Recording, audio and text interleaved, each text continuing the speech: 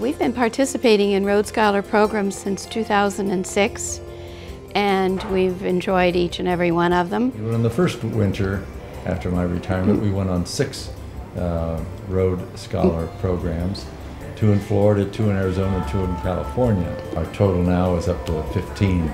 I like the fact that you have someone who is an expert in the field and they give you information as you go along. It's not just like reading a guidebook and trying to figure it out for yourself. And somebody else does all the scheduling and driving. That's big.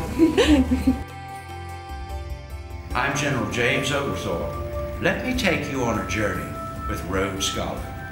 The instructors we've had throughout the Rhodes Scholar programs have all been excellent. We have had historic reenactors, and they have been phenomenal. They show up in period costume.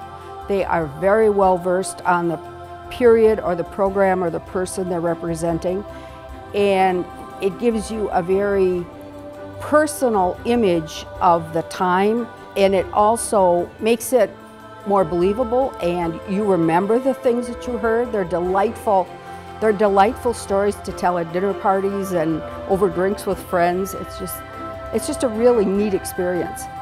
Paul has been wonderful. He's obviously completely knowledgeable. I like that he is from this area, grew up here, and as a 14th generation Savannian, I think, as he calls himself.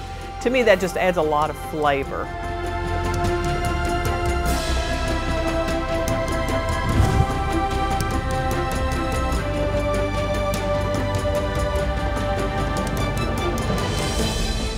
Being a female who's lived alone for years and getting older, I'm pretty cautious about where I go and when I go places, but I've never worried about safety on any of the trips I've taken. I did travel alone on this trip. This is also, in addition to being my first Rhodes Scholar trip, the first trip that I have ever taken alone.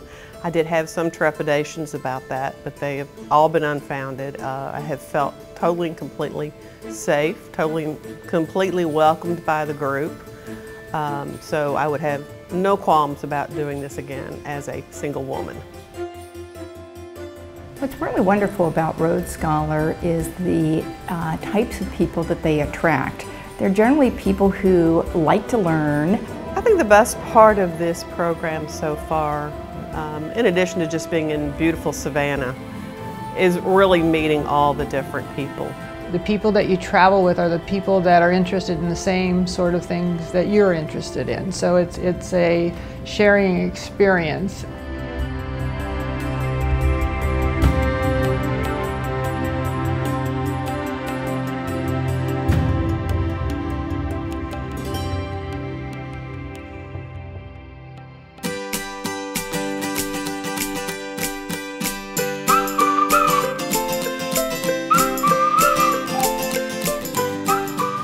We are Mike and Cheryl Hagan from Yarrington, Nevada and Las Vegas.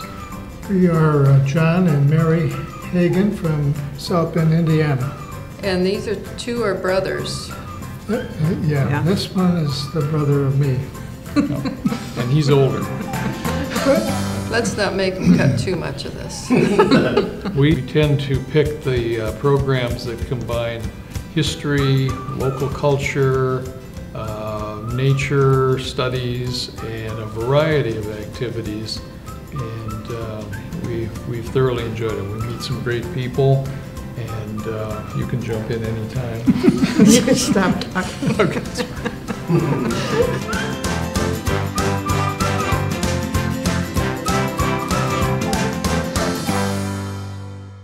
You see, it seems to me what we've said here is it isn't Savannah, it isn't a building, it's the people that can inform us about that. Right. You're not just going to a town and walking around and wondering what you should be doing, you're actually living the town.